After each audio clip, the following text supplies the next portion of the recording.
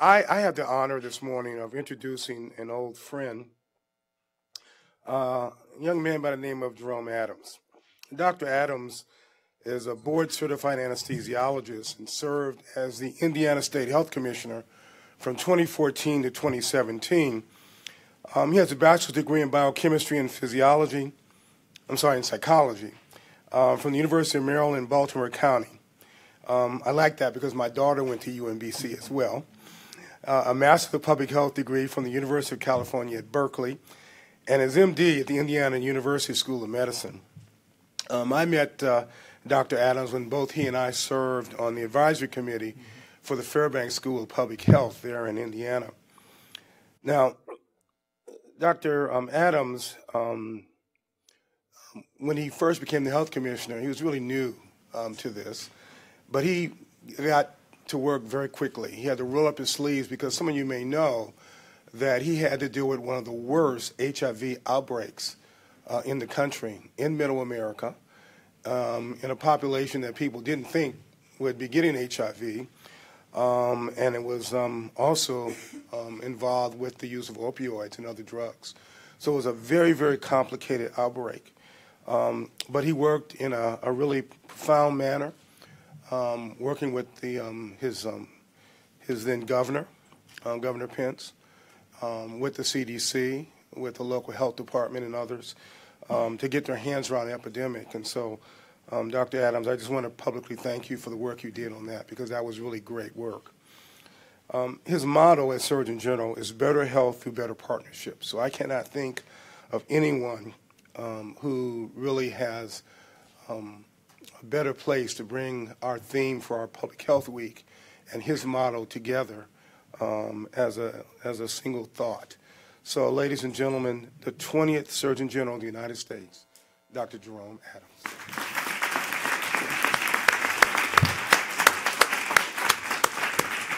Thank you, sir. All right. Did you have my? I knew you were going to do that, Georges. Tried to set me up. Well, good afternoon, everyone. You all can do better than that. Good afternoon, everyone. It is fabulous to be here today. I really am excited for Public Health Week. I was thinking about what I was going to say to you all weekend long, and hopefully I don't disappoint. We're going to do some questions and answers at the end, so make sure you all think of some good hard ones. And because everyone expects this of me, we're going to do some selfies, but we're going to do them up front instead of at the end, because after the Q&As, I don't know if you all are going to like me much anymore. But we're going to make sure we get everyone in there. Ready? Say Public Health Week. 1, 2, 3. Public Health Week. All right. Fantastic. Fantastic. I want to thank Dr. Telfair for having me here, and Dr. Benjamin. It's just been great to meet with folks who think like I think. We talked a lot about the sensible middle, and that's what I'm going to touch on a little bit during my talk. And I want to thank the panel. I don't know why they put you all up here before I came up, but thank you for being here. I had great conversations with most of you all, and I really hope to tee up a great panel discussion. I'm looking forward to it. I know you all are going to learn a lot from these individuals because they represent very different points of view, all looking towards the same goal. I was so glad to hear the theme for this year's National Public Health Week is changing our future together. Strengthening relationships within communities is key to improving health, and I commend you all for embracing the idea of better partnerships. As your Surgeon General, I want each and every one of you to know. I want you to know that I believe with every fiber of my being that every American deserves to live a long and healthy life. Unfortunately, we're falling short of that goal. As many of you know, you're public health experts yourselves. Life expectancy in the United States has declined for the second year in a row. Elise and I were talking about kids earlier. She is the mom of 2 5.5-year-old twins. Can you all believe that? And she's got one more at home. I'm the parent of a 13, a 12, and an 8-year-old who I just left over at the White House for the Easter egg roll. So I hope they aren't causing any incidents over there at the moment. But you know what? Unfortunately, both Elise and I, and several of you all in this room, are part of the first generation of parents in the last half a century who, as of right now, can't tell their children they're going to outlive us. Think about that. A half a century, and every generation has been able to look their kids in the eye and say, you're going to live longer than me. Right now, we can't say that. We can't say that. As your Surgeon General, I'm determined not to accept that fate for my children, for Elise's children, or for any of our children. My vision is for a healthier and a more equitable America, but it can only be achieved if we reframe the way we think about and we talk about health in this country. By now, most of you in the room are familiar with, to varying degrees, the HIV outbreak in Scott County that Dr. Benjamin spoke of, so I'm not going to belabor it. Town of 4,000 people, never had more than 3 HIV cases in a single year, now over 230 cases of HIV, all related to injection drug use. The experiences I had and the lessons I learned during that HIV outbreak are exactly why I treasure the opportunity that has been given to me to be the Surgeon General of the United States.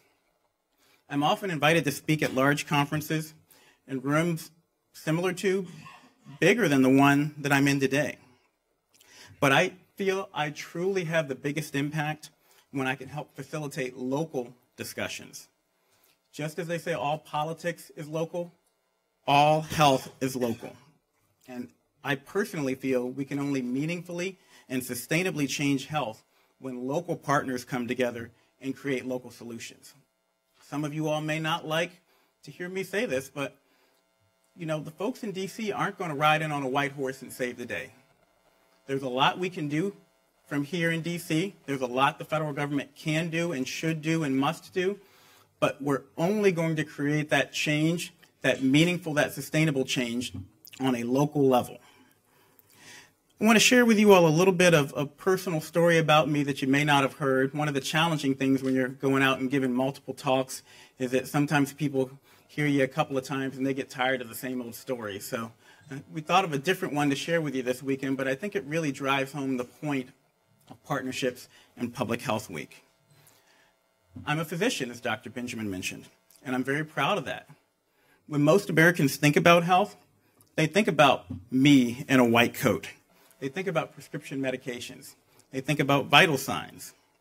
But we in the public health community know that the reality is health is so much more than health care. Health care is critical, but health is so much more than health care.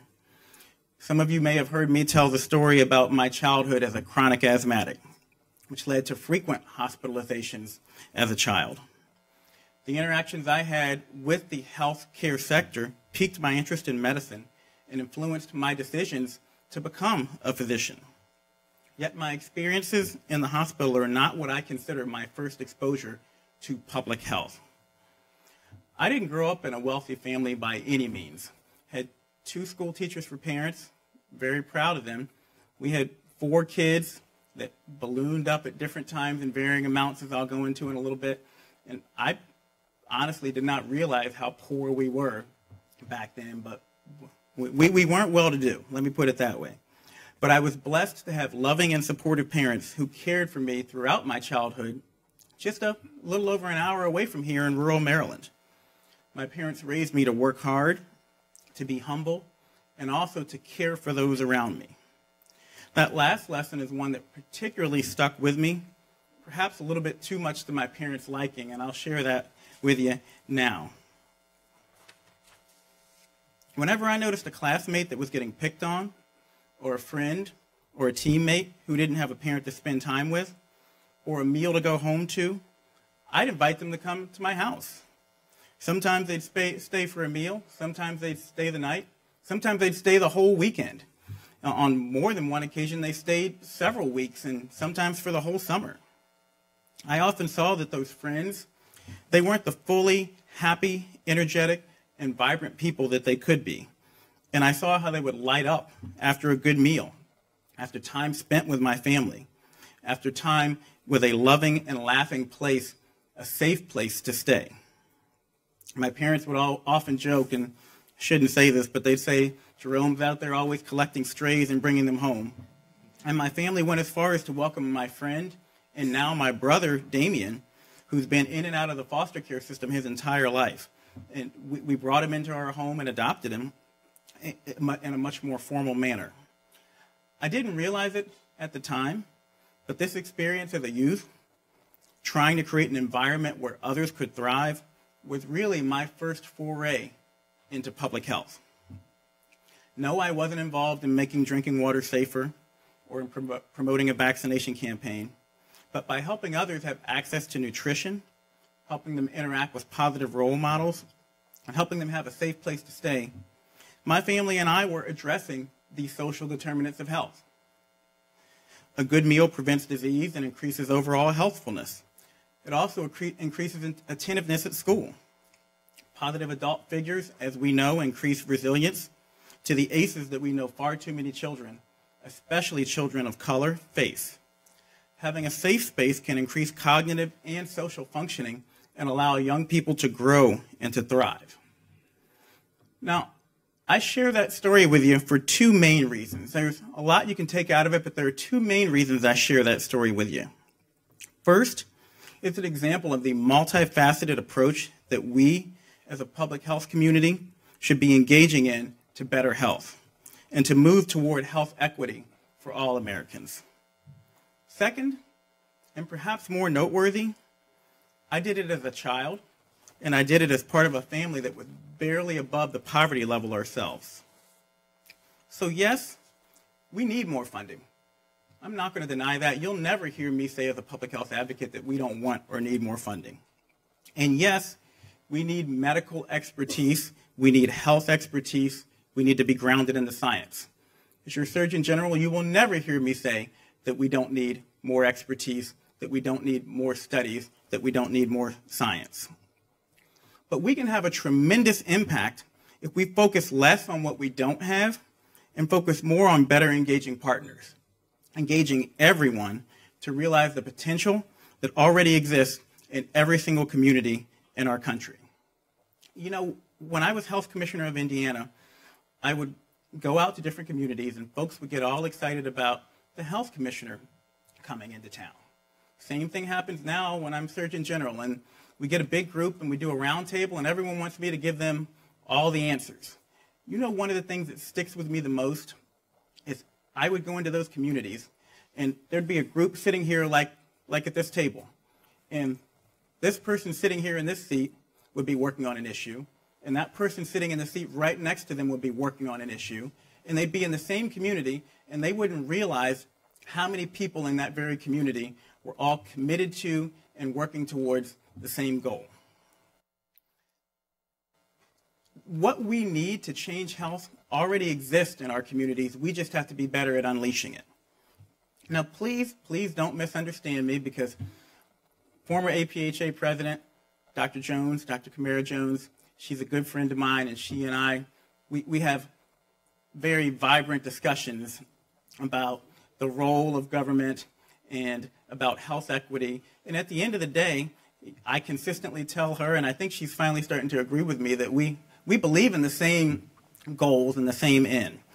I'm not saying there isn't a place for major systemic change in our country. No matter how many youth my family and I helped during our childhood, we could never change the systemic oppression and the institutional racism that affected many of my peers. It's too big of a hurdle for any one person, any one family, and in some cases, even any one community to tackle alone. But that's why I talk about better health through better partnerships, because there are so many different ways we can improve health if we commit to working across sectors and engaging new partners. So we had another discussion. I talked to many of the panelists earlier. You know, I talk about better health through better partnerships, and even when I look in the audience, I say it and I see people nodding their heads. Everyone believes in partnering. It's easy to say. It's a whole lot harder to do. So I'm going to give you some practical tips to being better partners and forging better partnerships. Number one, invite folks to your table and go to their table. Meet them where they are. Folks who you wouldn't necessarily think of. We had a discussion earlier. Who would have thought that for a health issue, you needed to invite the local sheriff to come and sit down and be part of that discussion. That's what we had to do in Scott County, Indiana. Who would think that the first person you should call when you're dealing with a health issue is the local priest? That's usually at the end when everything else is exhausted. Well, in Scott County, that's what we had to do to solve that HIV outbreak that was occurring in the community. So you've got to, again, think about those non-traditional partners and invite them to your table and go to their table. Number two, show them that you care. There's a great saying, nobody cares what you know until they know that you care. As a physician, I think about motivational interviewing. Anyone ever heard of motivational interviewing? I've taken care of patients with diabetes, and I've gone through that same old cycle over and over and over again of saying, well, Mr. Jones, we diagnosed you with diabetes. Here's all the things that science says you need to do to improve your diabetes. Here's a prescription for your medicine, lose weight, exercise more. All right, see ya, bye. Unfortunately, time and time again, we see that it doesn't work. Motivational interviewing is about asking Mr. Jones what he cares about, instead of trying to push what I want on Mr. Jones, asking him what he cares about, and then seeking areas of alignment so that we can get there. So, Mr. Jones, you care about being able to see your grandkids graduate from school. You care about being able to walk or run that 5K with your daughter. You care about being able to make it to that softball game or to go on that vacation. Well, great. If we want to get you there, we've got to get your diabetes under control. And here are things that we can do together to get you there. That's motivational interviewing. It is our responsibility as public health professionals to show communities that we care about their needs rather than simply trying to ram a public health message down their throats. You know, we talked about the HIV outbreak in Scott County, Indiana, and there were a whole lot of folks who said, Dr. Adams, why didn't you just go down there and use your power as health commissioner to open up a syringe service program? Well, you know, if I'd gone down there and done that, the local sheriff would have set up a perimeter around the syringe service program and arrested people as they were coming in or going out. Doesn't matter what the science says. He still had his legal authority to do that. If I tried to ram it down their throats, there would have been a sermon at church the next week by the local pastor talking about how the health commissioner came in from out of town and was the devil trying to push this on their community.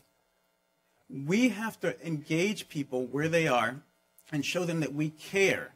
And I went to that community, and I didn't come down and say, you need a syringe service program. I came in and said, you know, you all have a problem. Tell me how you feel we should solve this problem. Tell me what your community needs, and let's figure out how we can get there together. And that's how we stopped the transmission of HIV in that community. Number three, last tip for better engaging partners, identify your target audience and adjust your messaging accordingly. I had a great conversation at Robert Wood Johnson with Rich Besser just a few weeks ago, and he and I share this commitment to being better communicators. We need to get much, much better at the science of effective health communication. And that's not going to be something that all of you all focus on, but it's something that I think we all as public health advocates, particularly during Public Health Week, need to think about. How can we be better and more effective health communicators? Just like going to another country, effective communication starts with knowing what land you're in and what language they speak. Anyone here speak English as a second language or learned another language first? So we got two folks. So when you go to outside the United States and the Americans come into town, what do? They find a person and they start talking to them in English. They expect that they're going to know English. And then when they don't know English, the Americans, what do? They speak louder. They yell at them and expect that now suddenly they're going to understand what you're saying. We do that far too often in public health. We come in and expect that they're going to speak our language, and then when they don't understand it, we yell at them and call them names and expect that somehow that's going to help them come around to where we are. A couple of real practical tools for you. Two of my favorite publications. One is Colin Woodward's The 11 American Nations. Colin Woodward is a cultural anthropologist, and what he did was break down the country into 11 distinct, what he calls, nations. And he calls them nations because they are very, very different. Folks don't realize how big and how different the United States is.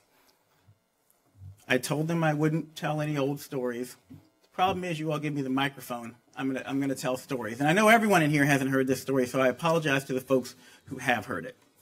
I was in Switzerland, and I was tasked with explaining to a bunch of people who are not from the United States healthcare system, and I was given 10 minutes to do it. Easy peasy, right? So here's what I said to them. I said, you know, when you look at Paris, France, and Berlin, Germany, these are two cities and two completely different countries. They speak different languages.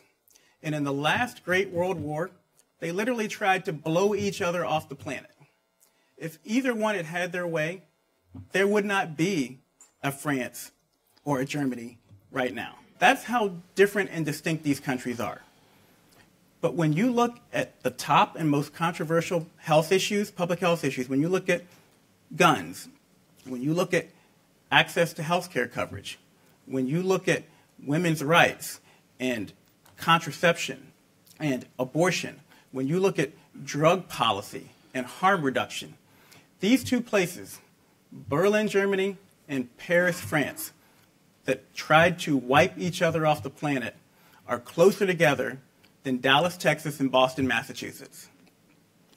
We truly are a country of different nations. I'm getting the hooks. They've been told me I've got to start wrapping up here. So Colin Woodward and the 11 American Nations. The other publication is Robert Wood Johnson, A New Way to Talk About the Social Determinants of Health.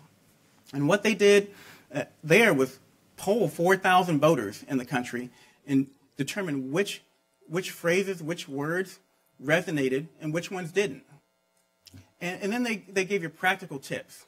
Use phrases like opportunity. Everyone should have the opportunity to live a long and healthy life. Your neighborhood shouldn't be hazardous to your health. It gives you practical solutions to speak a language that's going to resonate when you're in a different nation that may be part of the same country. As I wrap up, I'd be remiss if I didn't speak to such a large audience about our country's opioid epidemic.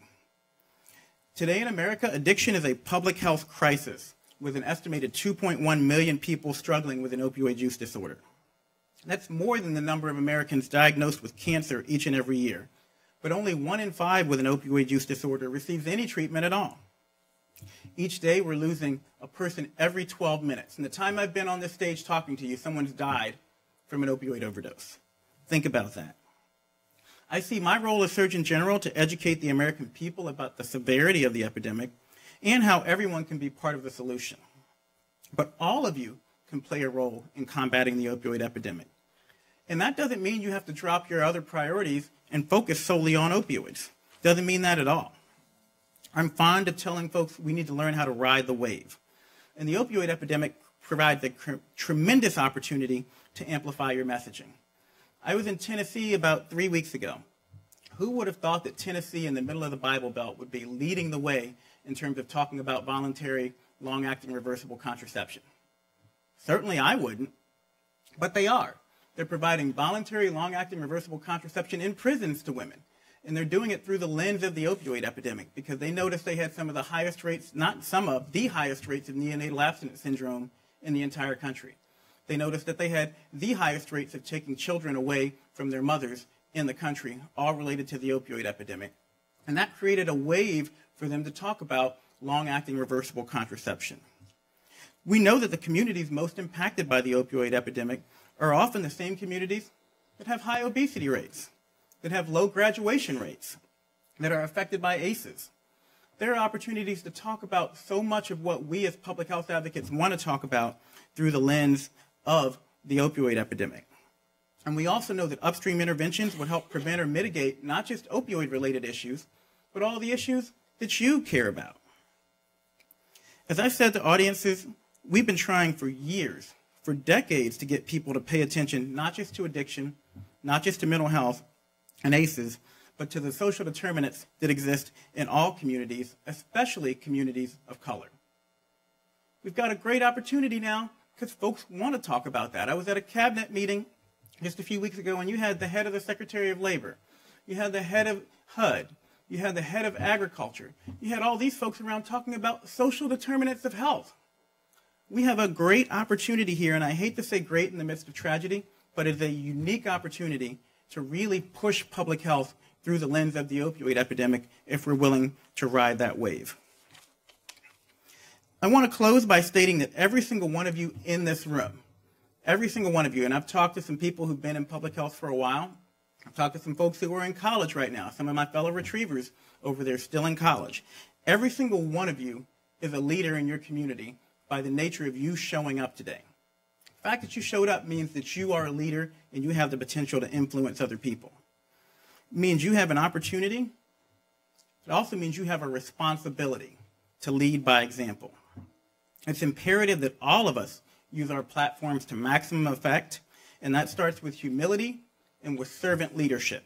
A couple of challenges to leave you with. I challenge each and every one of you to think of at least one new partner who you can invite to your table and whose table you can go to.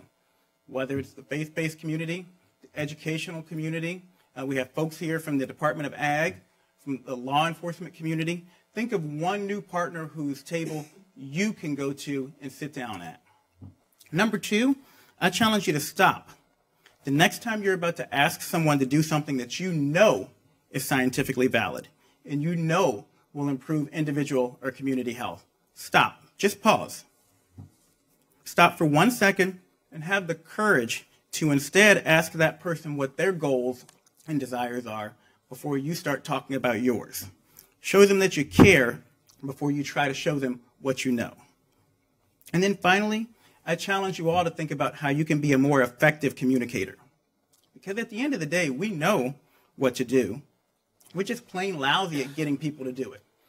Public health hasn't changed in the 20 years since I got my MPH. Move more, eat better, don't smoke, don't do drugs. All those lessons were there 20 years ago. We're just plain lousy at communicating to people what we need them to do. And it's because we don't recognize or we don't care that in many cases we're in a foreign land speaking a foreign language. My motto is better health through better partnerships, because no matter what area of public health you're passionate about, if you commit to forging better partnerships and being a better partner, good health is sure to follow. Thank you, APHA. Thank you, all of you, for being here, and to the folks who are joining us via webinar. Thank you for bringing such a diverse group of individuals together to collaborate with one another. And I hope each of you takes the opportunity, even here today, to find a new partner, to get to know someone, to get to know the person next to you, to figure out how you might be able to help them, and in turn, they might be able to help you. It's been a pleasure to address all of you, and my best wishes for a great Public Health Week. Thank you so much.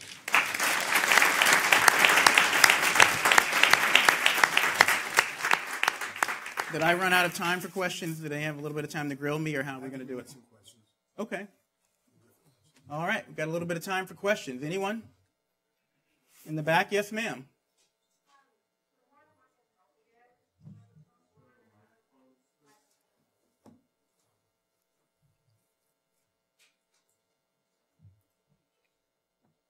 And tell us all who you are, too. I think. Is it on?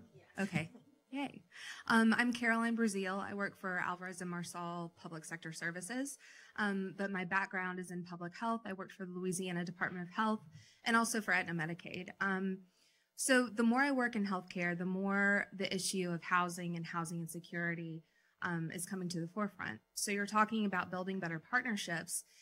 And I've worked on the local level in housing and healthcare, and one of the roadblocks, I think, is the funding and the lack of intersection of that funding at the federal level. So can you talk about that a little bit, and also maybe talk about what you're hearing from your housing counterparts about what they need from us? Wonderful, wonderful. Thank you so much. And I'm going to step out here a little bit. One of the things that I tell folks is we have another tremendous opportunity. No matter which side you're on or how you feel about him individually, we have a physician who's the head of the department, who's the head of HUD, the Department of Housing and Urban Development, a physician. And I've talked to Dr. Ben Carson. He believes that housing is health. If I told you all, even 2 years ago, that we had the opportunity to have a physician as head of HUD, you all would say that would be fantastic. But we aren't taking advantage of it. We aren't engaging HUD on a national level and on a local level as public health advocates to the degree that we could. Dr. Carson believes in it. He's got initiatives out there trying to promote housing as health, but we need to help folks understand, again, how to actually make that happen, how to create healthy housing, because individuals just aren't as familiar with that. When I was in Indiana, we had a lead situation where it was a HUD housing complex, and once upon a time, someone thought it was a good idea to build a housing complex on top of an old lead smelting facility. If we had engaged HUD and they had engaged public health, because again, it's both ways, if we'd done a better job of that, then maybe we could have avoided some of these unfortunate situations. So really taking advantage of that. The other thing is I talked about riding the wave of the opioid epidemic. We know that the number one predictor to whether or not you're going to be successful in recovery is having permanent supportive housing. Folks understand that. We have the opportunity to use the opioid epidemic to talk about housing as a social determinant of health. But again, we've got to be at the table and also really engaging folks from a business point of view. One of the things I want to do as Surgeon General is create a Surgeon General's report on health in the economy, because we know the number one thing that people vote on is jobs in the economy. The number two thing they vote on is safety and security. Health, typically not in the top 5 or even in the top 10. But if we can help understand how we can create housing communities that are not just good for health, but that are also good for lifting up the community, lifting up prosperity, then we'll be able to better engage partners and, again, not just ram it down their throats that you need to commit to healthier housing or you need to pay for housing, but that we can show you how we can create a community that millennials will want to move to. That companies, that Amazon, everyone's talking about Amazon and where they're going to take their headquarters. Let's create a community where Amazon says, heck yeah, I want to come to that community because millennials want to move there. There's parks, there's complete streets, there's no food deserts. It's going to be a great place to bring in people and for them to be productive, for them to be prosperous. If we can do that in a back and forth, we will be much more successful. If we approach housing and inject our public health input with a goal of increasing prosperity, in addition to increasing housing, again, being humble, coming in with a dose of humility, I think we can be successful. So great question, and thank you for that. Maybe time for one or two more? Yes? Hi, my name is Louise. I'm the communications specialist with NCHA, and I'm wondering if the opioid epidemic is a good way to talk about other addictions, like to alcohol. Louise wondered if the opioid epidemic was a good way to talk about other addictions. And the answer, the easy, short answer is absolutely. The opioid epidemic is not the problem. It's the symptom. It's the symptom of unrecognized and untreated mental health issues. My own brother is in Maryland State Prison about an hour from here because he had unrecognized, untreated mental health issues, which he self-medicated, which led him to steal $200 to support his habit and get a 10-year prison sentence. Even upstream from that, adverse childhood experiences. Upstream from that, social determinants. Yes, there's a tremendous opportunity to talk about addiction to tobacco, which we know leads people. I've talked to folks, and one of the things I love hearing is their personal story about how they've struggled with addiction. And I can tell you, tobacco is in so many of these. We know that it can prime the brain for other addictions. Opportunity to talk about alcohol. Let's move upstream and talk about all the things that can be a potential problem and stop playing whack-a-mole. Because what we can do with this opioid epidemic is treat it as just an opioid epidemic. And you know what? We'll get our hands around it eventually, but then it'll pop up somewhere else as something else further on down the road if we don't get upstream. So great opportunity. to talk about it. And as your Surgeon General, I do talk about it, and I plan to talk about, again, not just opioids, but addiction. Not just addiction, but mental health issues. Not just mental health issues, but adverse childhood experiences and resilience. Not just adverse childhood experiences and resilience, but social determinants of health. Not just social determinants of health, but healthy and prosperous communities and wellness that all will ultimately lead to better outcomes across the board. Maybe time for one more question?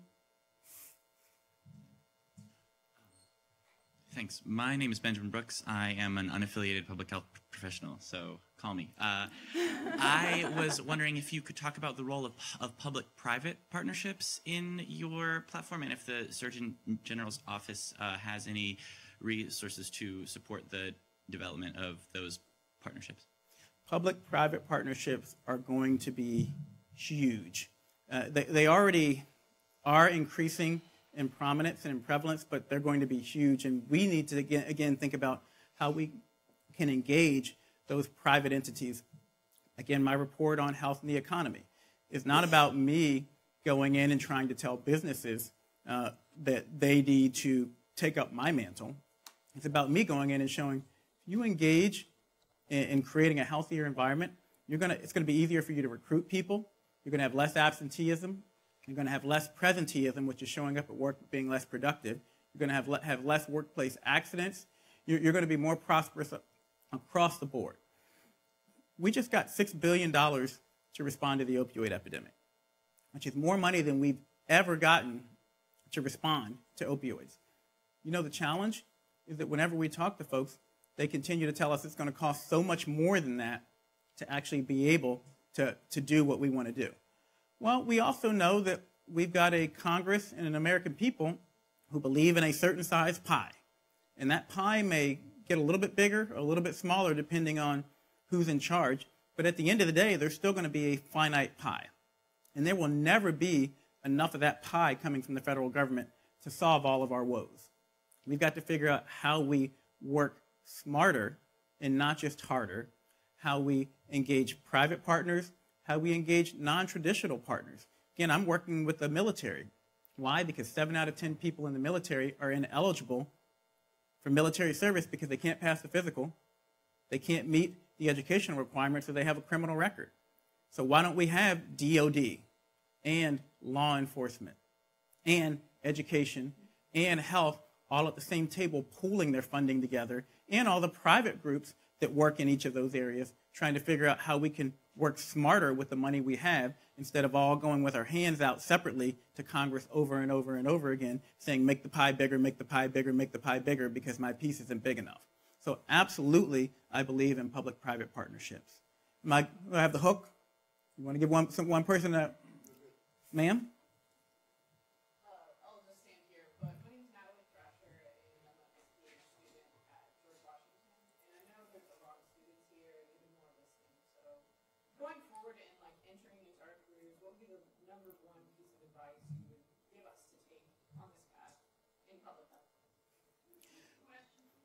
As a student, she asked what would be some advice I would give to folks as they embark on their career in public health.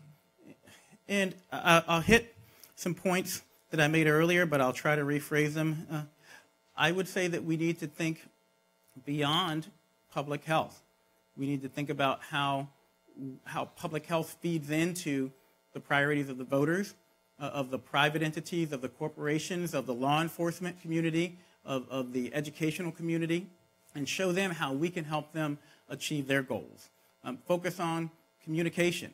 You don't want to spend the next 20 years of your life working on an issue with your blinders on and then be frustrated and say, I didn't really make a difference, I'm still talking about the same things. We can make a meaningful change if we become more effective communicators, if we become better partners, and again, if we become servant leaders and walk in asking how we can serve others instead of expecting that because we've got the moral high ground and the science behind us that everyone is going to listen to us. Some more practical tips I really, more specific to younger folks. I say take advantage of opportunities that come your way. I did a summer at Howard University in actuarial science. Anyone know what that is? That's the science of figuring out risk. And it was all about math, and I I loved math at the time, but ordinarily you think that has nothing to do with public health. I met some tremendous people, gained some valuable skill sets. As long as you're increasing your network and learning something, it is a worthwhile endeavor. So continue to take advantage of those opportunities that come your way. Continue to grow, continue to expand your network. Have your elevator speech tight. That's another thing I tell young folks all the time. I've had the privilege of being able to be at the side of the vice president for the last 4+ years. Had the opportunity, I was over at the White House earlier this morning around cabinet officials and around the president. And what's funny to me is folks will sit down with me, in a casual setting and say, if I had a chance to talk to President Trump, this is what I'd say.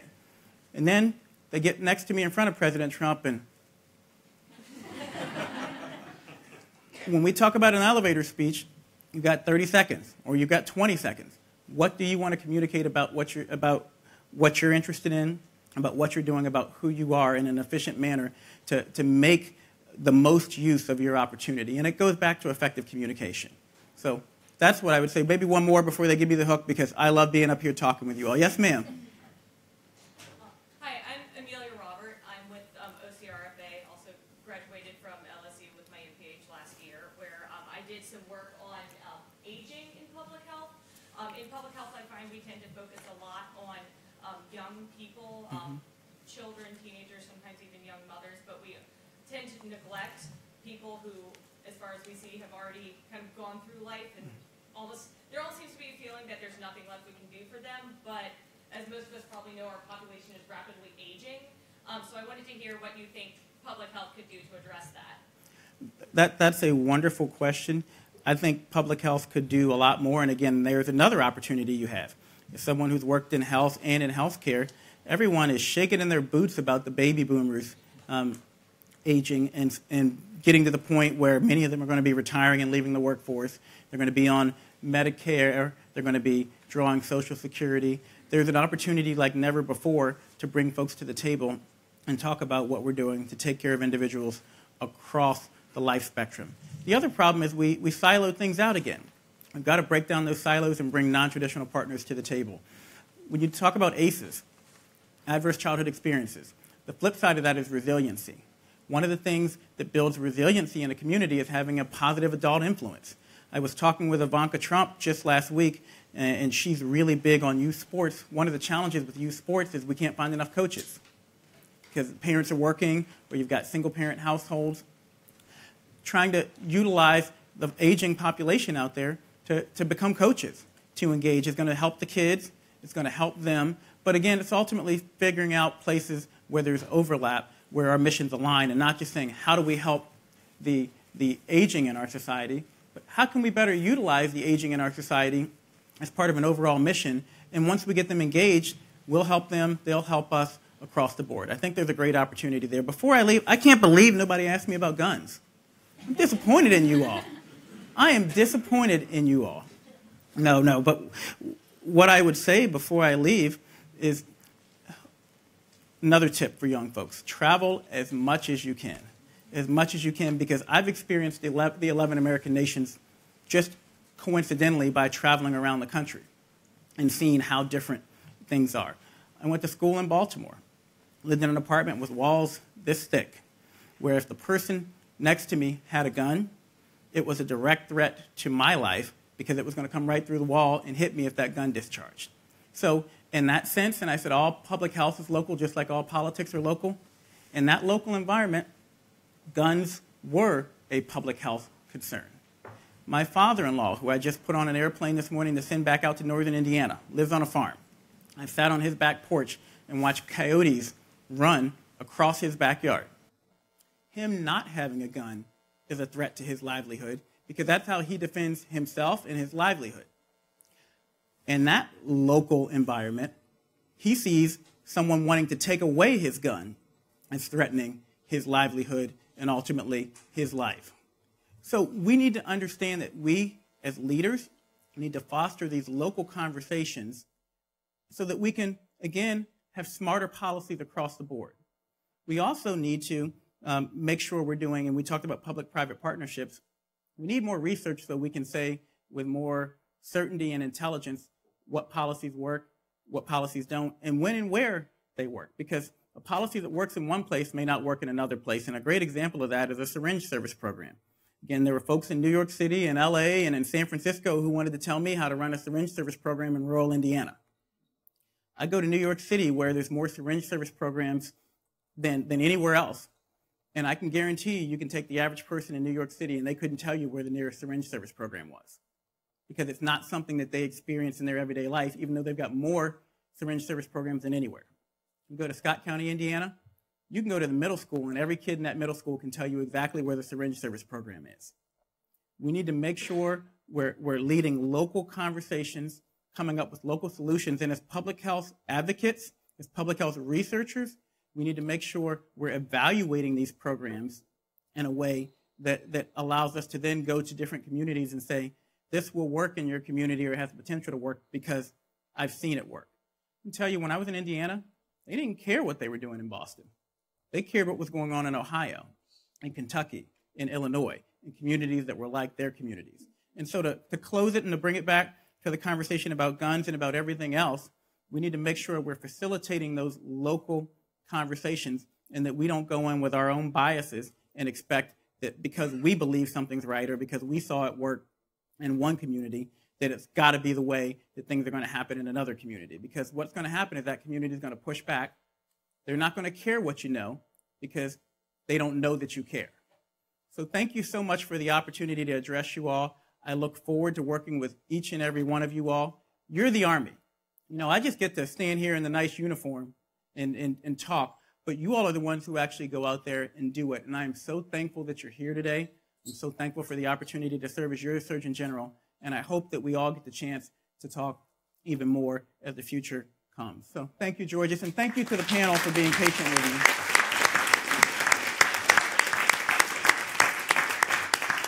It's going to be great. It's going to be a wonderful panel, and I hope all of you all pay close attention because I'm looking forward to it.